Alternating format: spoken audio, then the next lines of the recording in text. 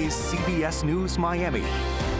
Good afternoon, and thank you for joining us. I'm Najahe Sherman, and welcome to CBS News Miami's 4 p.m. Quickcast. Let's take a look at today's top stories.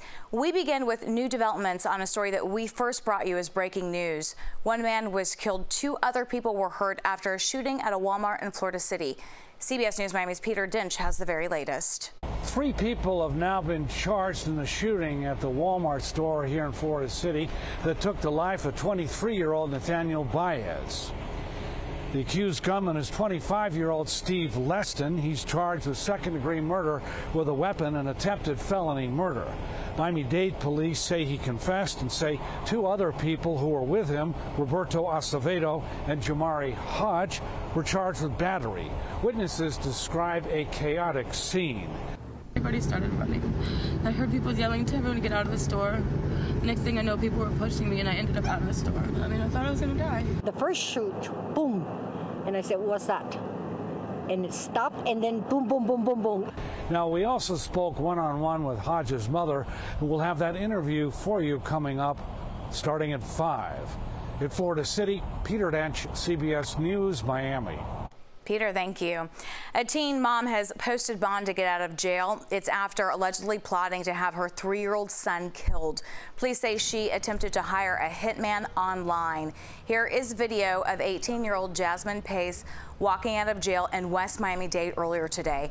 Investigators say that the website that she went to was fake. The people who own the site alerted authorities. The toddler is safe. She is charged with soliciting first-degree murder and a felony charge of unlawful use of a device. Always alerting, always tracking. This is Next Weather. And taking a live look outside at beautiful Miami, another very hot day across South Florida. Next Weather meteorologist Cindy Pressler is tracking what's ahead. And we've got a lot of dust that's going to start to come in. Already today, it's a little bit hazy out there. If you look downtown from a distance, you can start to see it. That is only going to thicken. Plus, our temperatures are going up. That heat advisory has now been extended through the weekend. So yes, this is going to be a tough one this weekend. You're going to have to drink plenty of water, stay inside by the air conditioning if you can. Winds will be shifting to the south-southwest, bringing in that dry dust. Any storms that do form will be favored over the interior and the Gulf Coast, not necessarily here. So this is going to be a very dry pattern now for the next few days, and our temperatures will just go up. Now tomorrow, Friday, all-time record high for Miami. That was established back in 1942, 100 degrees. We are not going to hit 100, but it is going to be hot. 94, 96 both Saturday and Sunday. There's your record setters right there. And then next week, that heat will continue at least into the first half of it. As a matter of fact, we are on pace right now to be setting very, very warm temperatures. This could be on pace to be one of the hottest years on record, if not the hottest years on record here in the Miami area. So far, 79.3 degrees is the average temperature, so we'll continue to track that and watch that for you. Showers and thunderstorms, really not much out there today. Those winds out of the southeast right now, trying to bring in a little bit of moisture, so a little spot shower here and there, maybe a sprinkle, and that's really going to be about it. Really not expecting anything today. Drier air coming in with that dust. As a matter of fact, that's what keeps those showers and thunderstorms down, allows the temperature to go up. So 92 degrees is what the current temperature is. Feels like 103. The heat index, or the heat, how it actually feels on your skin, will actually come down a little bit with this drier air, but the actual temperature goes up. So there you go. Feels like 113 or 114 degrees right now in Marathon, 107 down in Key West. So time out the possible showers hour by hour. Friday, we still have a little bit of a southeasterly flow, at least early morning. That will switch by the afternoon. So any rain that we do get, again, is going to be spotty. Some scattered showers in the afternoon. This could be a little bit overdone for you, but that rain that we do get, actually good, because the next few days are going to be quite dry. Look how it switches, though, by Saturday. You go to the south-southwesterly flow, so it tends to push the storms off to the east and northern areas. Broward County, Palm Beach County, you have the better chance to pick up any rain out of that at all. Dry Saharan dust moving in and thickening up for the weekend, and then it's going to sit here for a few days. That'll keep our rain chances down to about a 30% chance all the way through Monday.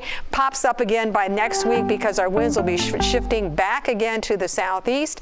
We'll take a look at our forecast for the next few days. Temperatures topping out in the 90s, very hot, with only a slight chance for a shower. All right, Cindy, thank you. An emotional day for a South Florida family. They are getting closure after nearly a decade. Just moments ago, the state attorney held a press conference with the family of Lawrence Webb. The 32-year-old died back in 2013 from her injuries. She was shot in the head by Tavon Graham at a nightclub. After a decade of delays, a judge ruled that Graham was guilty of first-degree murder and received life without parole. There was times I did not go to bed because I stood up and I stayed up researching and just trusting God each and every way, knowing that this day was going to come, knowing that this day was going to come, that we were going to receive the justice that we well deserve. Law enforcement officials stress the importance of keeping the community safe, and if you see something, say something. There was a big winner in last night's $1 billion Powerball drawing. All the details when we return. Stay with us. Welcome back to CBS News Miami's 4 p.m. Quickcast. Do you know anyone in Los Angeles, California? That is where a ticket matching all 6 winning Powerball numbers was sold. The winning ticket was sold in this mini mart in downtown Los Angeles. The jackpot is worth an estimated $1 billion. The store owner was taking it all in stride this morning.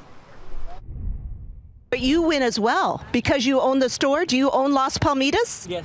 That means you win. We think about $1 million. I have to make more business. What will $1 million mean for you and your family? I have to give you a vacation, something like that. That is just incredible. Well, the ticket holder or holders will get to pick either a lump sum payment of more than $550 million or an annuity for $1.08 billion, and that's before taxes. The Mega Millions drawing is worth $720 million. The only place to watch it live is right here on CBS News Miami at 10:59, right before our 11 o'clock news, and best of luck to you. Well, now to an important health alert. Another case of malaria was reported in Florida this week. The Florida Department of Health says an additional case of locally acquired malaria was reported in Sarasota County. So far this year, there have been 7 cases of malaria reported in the state. Miami-Dade County is under an alert. The CDC says these malaria cases are the first reported in the United States in the last 20 years. A federal judge in Miami has convicted a family of selling a fake COVID-19 cure through an online church. Mark Grennan and his 3 sons were found guilty of the crime. Prosecutors say the family's Bradenton church sold $1 million worth of their so-called miracle solution. It was pitched as a cure for 95% of known diseases. These charges carry up to 5 years in prison. They will be sentenced in October. Kayaking can be a fun way to spend some of your free time. The Broward County Parks Program offers a special kayaking program. CBS News Miami's photojournalist Adam Spunt gives us a look in this week's Miami Proud. This is so peaceful. Now left, right, left, right. Beautiful. Oh, feels so good. I mean, aside from it being super hot outside, being in the shade of the mangroves and everything like that, it just, the breeze, being out in the water, sounds of the birds. Do you know what animal that is? What crab? I don't know what type of crab, no. It's a crab, though. Now there's plenty. Yeah. Rachel, now I see them. Great. Your hand is not on the twig at the moment. Be careful with the mangroves on your right. I'm really excited to participate in these events or these activities to really, give me peace of mind. Okay, we're gonna slow down because Wendy and Bob are in front of us. Yeah, we're out here just providing a special program. Experiencing to kayaking, even though I'm legally blind and, well, I'm legally deaf-blind. Over a decade ago, lost my eyesight in both eyes, severe optic nerve atrophy, no real functional vision. Okay, so we have 3 kayaks ahead of us. We're gonna pass Jim.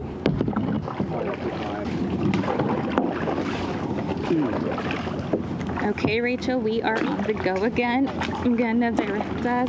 My visualization right now is that it's become very narrow. So I've lost my peripheral vision. I have a tunnel vision where I'm able to see things through a smaller amount of space. Where there is light, I can see, and it kind of allows me to see these bushes or this, you know, mangroves. The mangroves, right. I'm always aware of my surroundings, listening to what's near and whatnot, but my guide Jenny, she's been really awesome, just telling me which way to go, which way to paddle when we're turning, when to turn, and just kind of move and stay in sync. Paddle right, right, right.